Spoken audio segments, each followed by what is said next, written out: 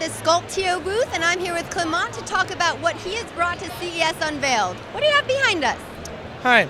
So at Sculpteo we are doing 3D printing. So we are a 3D printing company, and today we announce the fact that 3D printing is not about prototyping anymore. It's going to create real objects. So how does it work? So for example, this object, it's based on ceramic. So this is a real vase that you can use at home. That it's not a prototype, it's something that you can use.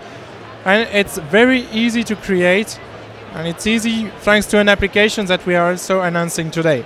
That's fantastic. I saw you could take someone's profile and that it's right there, printed for you. Yes, exactly. It takes only 30 seconds to create the vase. You take one picture of someone, the application will extract the profile, and it will create the vase very easily, automatically. Oh, that's fantastic. Sculpteo taking 3D printing to the next level.